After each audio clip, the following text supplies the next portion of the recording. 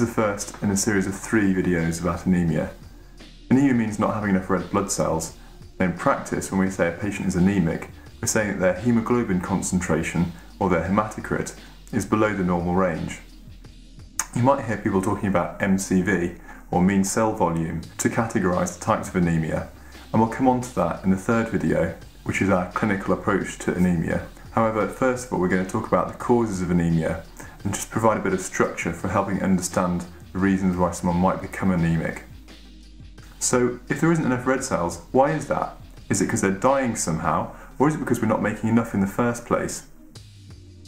Have we got enough ingredients to make our red blood cells? It might be that we don't have enough erythropoetin. Is there a chronic disease present that's causing chronic inflammation and suppressing our production of our blood cells? Perhaps there's a hereditary disease which is stopping the proper production of red blood cells. Is there a problem with the bone marrow, the blood cell factory where red blood cells are made? We're going to take each of these and look at them now. You might have heard people talking about iron deficiency, of B12 or a folate deficiency. Those are the 3 sort of ingredients of red blood cells which people often lack and cause anemia. Let's take each one of those in turn. First of all, iron deficiency anemia. We can only actually absorb a very small amount of iron from our diet, so if we have a little bit of ongoing blood loss, even a small amount, over a period of time, we actually can get anemic quite quickly because we can't really compensate by absorbing extra iron from our diet. Now, in women of childbearing age, we need to think about periods and heavy periods being the cause of iron deficiency anemia. Outside of that demographic, we need to think about bowel cancer in older people. If it's a younger patient, we might think about other causes of blood loss from the gut, for example, inflammatory bowel disease. Dietary iron deficiency is actually quite uncommon, even in people who've got alternative diets like vegan diets. In fact, the main group of people who do get iron deficiency anemia from not taking enough in is pregnant women, and that's generally actually because their iron requirements increase and they can't really compensate for that in their diet. Okay, so let's talk about B12 and folate deficiency. Now, both B12 and folate are essential for DNA maturation, and both B12 and folate deficiencies can lead to a specific type of anemia called Megaloblastic anemia, which basically just means that the developing red blood cells are very big. The reason why this happens is that in a developing red blood cell, you have the DNA maturation happening in parallel with cytoplasmic development.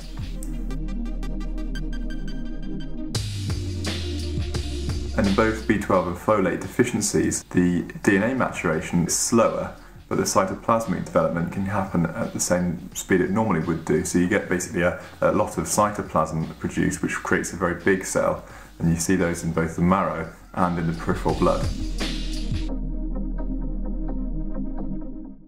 B12 and folate deficiencies can happen because we're not getting enough in our diet, but there are also some specific things we need to think about, particularly in terms of B12 and how it's absorbed in the gut, and we're going to look at this now. A protein called intrinsic factor is released from the gastric parietal cells, and it binds onto B12.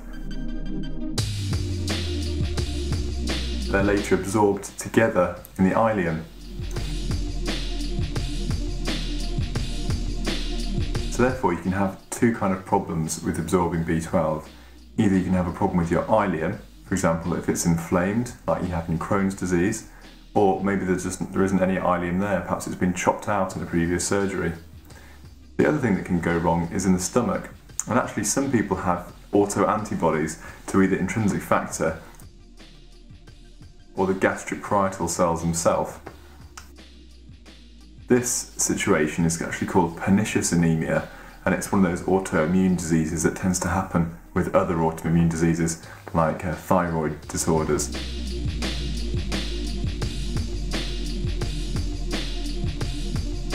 As I said, some people will be folate deficient because of their diet, but some people actually might have increased needs, for example in pregnancy, and some people who have, for example, a cancer and have a high cell turnover.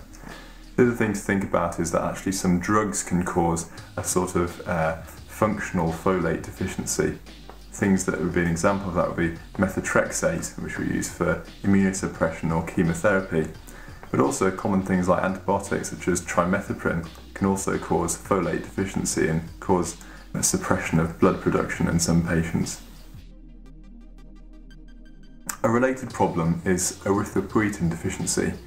Erythropoietin, or EPO, is a hormone which tells the bone marrow that it should make red blood cells. If you haven't got enough of it, there simply isn't a signal to tell the bone marrow to make red blood cells, and as a result you become anemic. EPO is made in the kidneys, so actually people with kidney disease tend to have problems with low red blood cells, or anemia, and therefore it's a problem in people with renal failure. These patients actually do really well if you give them a drug which is basically a synthetic EPO.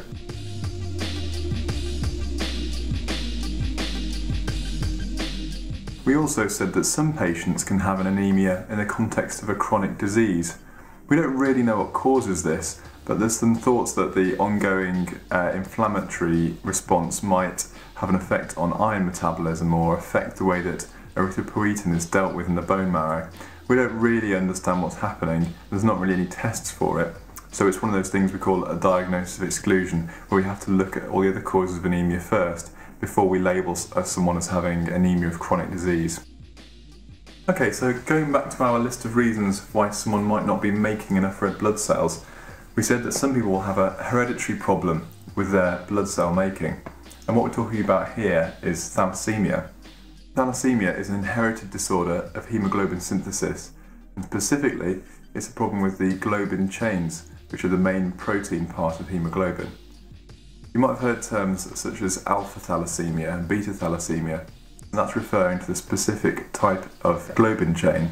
In adults, haemoglobin is made out of 2 alpha and 2 beta units.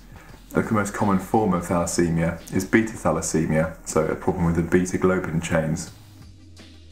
There are actually quite a lot of different mutations which can cause beta thalassemia, but it actually results in the same problem, which has a reduced beta globin chain and then less production of haemoglobin and therefore fewer red cells. Patients with severe disease can compensate by going back to production of fetal haemoglobin, which is made out of 2 alpha and 2 gamma chains, and therefore they avoid the problem of not having enough beta globin chains. Mostly thalassemia is a recessive disease, so patients who are heterozygous for the mutation have a milder disease phenotype, and that's called thalassemia minor. In patients who've got homozygous disease, it's very severe, it's life-threatening, that's called thalassemia major. The body tries to compensate for the reduced production of haemoglobin by increasing the amount of red blood cell production all over the place, including in the liver and spleen, which is where you used to produce your red blood cells when you were a fetus. All of the bones are producing lots and lots of red blood cells as well, or trying to at least, and actually that leads to hypertrophy of some bones, classically in the skull, producing the classic clinical appearances of frontal bossing. Of course, there are loads of different inherited diseases which can cause anemia, but most of those cause cell breakdown, they cause hemolysis, so things like sickle cell disease and those sorts of things you'll have heard of, we'll talk about in the next video. The next category of problems relate to bone marrow, which is the factory where our red blood cells and all our other blood cells are made. You can probably guess some of the things that would cause problems with the bone marrow. You might have a cancer of the bone marrow like leukemia. It could be a cancer from elsewhere like the lungs with metastatic deposits in the bones causing disruption and reduced production of all the blood cells. You can also have a marrow that's full of fibrous material, full of scar tissue, and obviously with not enough room left for all of the functioning blood cell production. That's called myelofibrosis. In some patients, a lifetime of acquiring little mutations makes the cells look weird and act weird and not really produce very good cells. That's called myelodysplastic syndrome. The other problem which you can have with your marrow is called aplastic anemia. And in aplastic anemia, there's not really much going on in the bone marrow. There's not very many cells and there's not a lot of blood cell production going on. There can be quite a few different causes for this. It can be an infection of the bone marrow, like a viral infection. It can be that you're taking drugs like chemotherapy which suppress the bone marrow. It can be a hereditary disease which has caused it. Those are very rare, but things that would come under that category would be diamond black fan anemia.